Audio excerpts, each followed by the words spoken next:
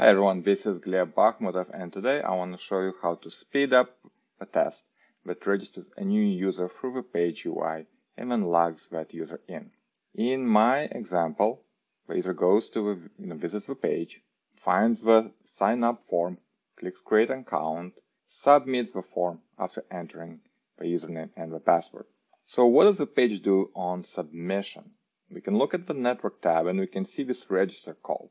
This is what the page does when you submit the page with that form that creates a new user or sends a new user. So this register, right, points at URL/register. It uses method post, and what does it do? It needs the cookie so that the session associated with the new user and passes the username and the password. So we can perform the same thing by removing all this and saying cy.request. Again, our parameters are, well, method was post, right? That's what we saw. URL was register.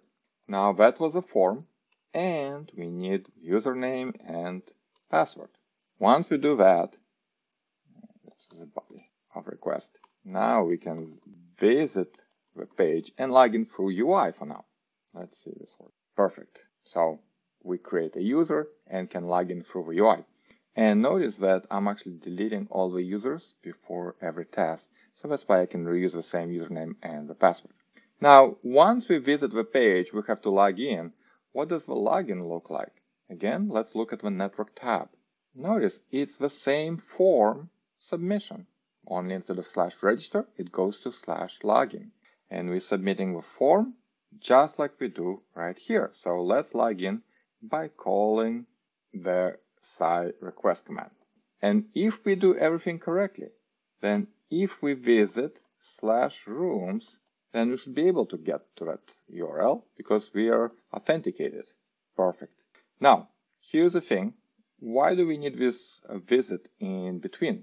Register and login, they set the response cookies and request cookies as necessary. So this site visit just to create a session cookie is absolutely superficial. We can remove it. Perfect. Works the same way. And notice how much faster it is. 0.7 versus 2 seconds. We can time this, approximately. It's not like we're running hundreds of experiments and taking the average. But here's how we would time this. We would start timing probably right here before we make the first request.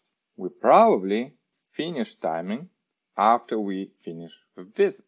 All right.